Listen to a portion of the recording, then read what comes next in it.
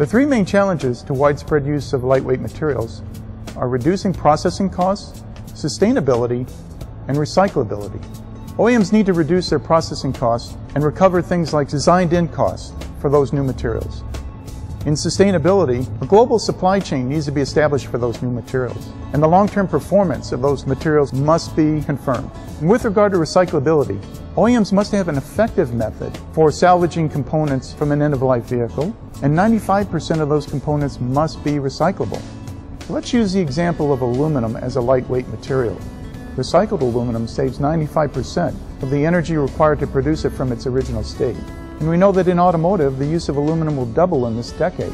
The amount of recycled aluminum will also double, ensuring aluminum to be a sustainable material for the future.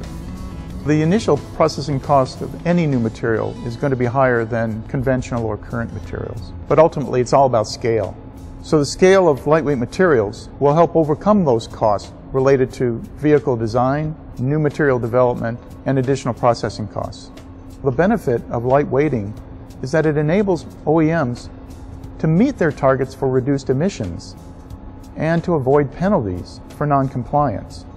Cost is important, but it's small in comparison to the emissions impact.